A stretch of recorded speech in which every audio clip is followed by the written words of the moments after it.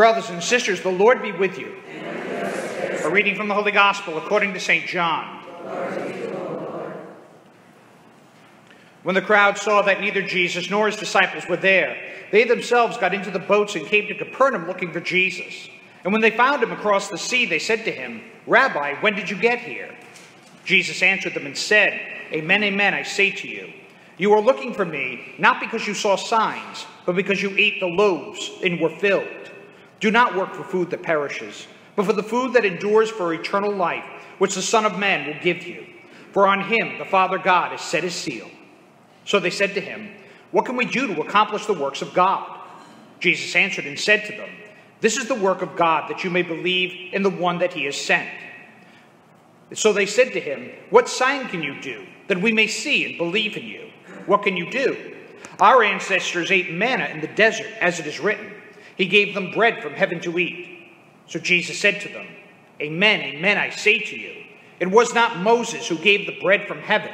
My Father gives you the true bread from heaven. For the bread of God is that which comes down from heaven and gives life to the world." So they said to him, "Sir, give us this bread always." Jesus said to them, "I am the bread of life. Whoever comes to me will never hunger, and whoever believes in me will never thirst." The Gospel of the Lord. Praise to you, Lord Jesus Christ.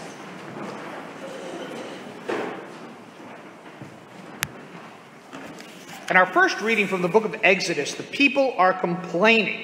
Why? What on earth could they possibly have to be unhappy about? God has just forced Pharaoh to free them from slavery. After the series of plagues the Egyptians had endured, they not only wanted the Jews to leave, they gave them gifts of gold and silver to encourage them to leave. Pharaoh's army then chases them out into the desert with the intention of destroying them. God parts the Red Sea for the Israelites to pass through and then drowns Pharaoh's army. And yet, they barely finish rejoicing over their freedom when they start complaining again. There's no food or water out here. Now, in one sense, we can completely understand the reaction. They're in the desert. It's ungodly hot during the day and unbearably cold at night. It's sandy. It's rocky. And yet that doesn't justify their reaction because of what they've been through so far. They should have trusted the Lord more at this point. They're complaining to Moses, "Why did you lead us out here in the desert to die?" Does it really make any sense that God would go through such lengths to free them from slavery in Egypt just to have them starve to death in the desert? Well, of course not. Every time God sends them a little test of faith, they fail dismally. And it begs the question, why do they keep complaining? What is their problem? Now look carefully at the first sentence of this first reading. The whole Israelite community grumbled against Moses and Aaron. Note that. It does not say they were complaining about God per se, rather Moses and Aaron. That's why the Israelites keep complaining and rebelling. They don't see that it's God leading them, guiding them, protecting them. They think this is Moses' doing. And it's easy to rebel against another human being. And the Lord keeps trying to get this message through to them. I'm running the show here, not Moses. He's just my instrument. And they will continually miss it. Later in the story, when the people are complaining about something else, Moses will turn to the Lord and say, "I just don't know what to do with these people. Please just let me die." And the Lord will answer him, "Don't despair, because it's not you they have the problem with, it's me." This will happen again later in Scripture in the book of Samuel. The people approach the prophet Samuel and say, "Appoint a king to rule over us." Samuel answers them, "We already have a king. God is our king." And the people complain. "No, we want a king that we can see so we can be like the other nations." Samuel answers them, "We're not supposed to be like the other nations. God established us precisely to be different from the other nations." The people insist, "Appoint a king. We want to be like the other nations." And Samuel's distraught over this, and God says to Samuel almost the exact same thing he says to Moses. "Don't despair, Because it's not you they are rejecting, it's me they reject. As Jesus is ascending into heaven, one of the last things he says to his apostles is, whoever hears you hears me, whoever receives you receives me, but whoever rejects you rejects me. God reiterates this point all throughout Scripture, that to reject the church he has established is the same as rejecting him, because he's really the one guiding the church through the people he's chosen to lead it. Granted, sometimes those people have been flawed. Many in history were downright despicable. And those people have to answer for their sins like anyone. But it doesn't change the fact that God is ultimately in control of his church. The same is as true today as it was in the days of Moses and Samuel. But only people with faith can see that. Others will always see the church as nothing more than a human institution. I get lots of people come in for sponsor certificates to be godparents or confirmation sponsors, and our records indicate they don't come to church. So I make an appointment with them and question them about this, and often I get an answer like, well, Father, I'm spiritual but not religious. Translation, I pray, but I don't go to church. Lots of young people say things like, I don't believe in institutionalized religion. Well, since all religions are institutionalized, you don't believe in religion then. Even cults are institutionalized. This, though, has to be my personal favorite. I believe in Jesus, but not the church. I believe Jesus never intended to establish a church. And I respond, then clearly you haven't read the scriptures, because that's all over the New Testament. You literally can't get away from it. I had one woman challenge me on that. And she said, yeah, but who wrote the Bible? The church. So of course they added that Jesus said these things so they could gain power. I answered her, okay, you admit that Jesus is God and that the church wrote the Bible, and both of those things are true. But if Jesus is God, by definition, he's all-knowing, loving, and powerful. How then could he allow his church to hijack his authority and lie about it for the sake of gaining power for 2,000 years and not do anything about it? Either he doesn't care about the deception, in which case he's not all loving, or he can't stop the deception, in which case he's not all loving or all powerful.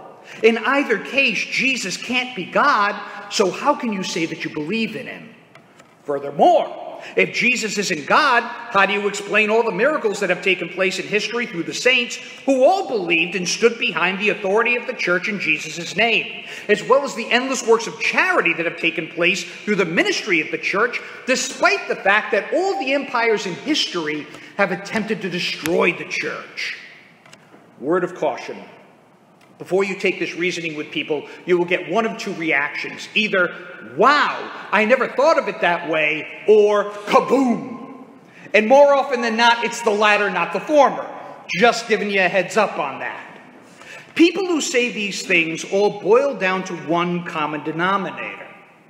I want to do what I want to do without anybody telling me it's wrong. Period. That's what it comes down to. So how do we prevent ourselves from falling into this trap? Note how it begins with the Israelites, complaining. The whole Israelite community grumbled against Moses and Aaron. Today's gospel is a continuation of last week's, where Jesus multiplied the loaves of bread and fish to feed the crowd of thousands. Today, this same crowd pursues Jesus and questions him about how to please God. As soon as Jesus tells them, believe in the one that he has sent, they respond, well, okay, show us a sign that we can believe in you. Our fathers ate manna in the desert. What can you do? Now keep in mind, Jesus has just multiplied 5 barley loaves and a couple of fish to feed all of them with 12 baskets of leftovers, as if that wasn't sign enough. They wanted to crown Jesus king over that. Suddenly it's not good enough anymore. But Jesus uses this as a springboard to start talking about the bread of life, the Eucharist. And next week, pay attention to it, we'll see the same crowd start to grumble and complain about Jesus. And because of that, because they can't stop thinking with their bellies, just as the Israelites in the first reading, they miss that Jesus is offering them something far, far better. Complaining, my brothers and sisters, is rooted in the sin of pride, because complaining assumes I deserve more than what I have been given, or I deserve to be treated better than I have been. I want to repeat that. Complaining, my brothers and sisters, is rooted in the sin of pride, because complaining assumes I deserve more than what I have been given, or deserve to be treated better than I have been. This problem has grown tremendously over the past 40 years with the internet. Now, the internet has been a wonderful tool of communication and sharing ideas, but the dark side of the internet is that it has made us crave what others have. So how do we protect ourselves from jealousy, envy, want, desire, which all stem into complaining? Don't just be content with what God has given you. Be thankful for what God has given you. Be grateful for what God has made in you. Giving God thanks for his many blessings is something we should do every day. And I don't care how tough you think your life is, we all have something we can thank God for. As I said last week, one of the major roots of sin is the fear that I'm missing out on something that others have. Resist the temptation of comparing yourself to others. Resist the temptation to measure your worth by what you perceive others are worth. You are a gift just the way you are. Love that gift. Appreciate that gift. You have been given blessings that others don't have. Be grateful for those blessings.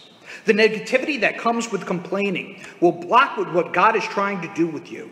It'll rob you of peace and will ultimately be the door that ushers you into bigger and better sins. So be grateful, give thanks, and be at peace with who you are and what you have. And blessed be God forever. In the name of the Father, and of the Son, and of the Holy Spirit. Amen.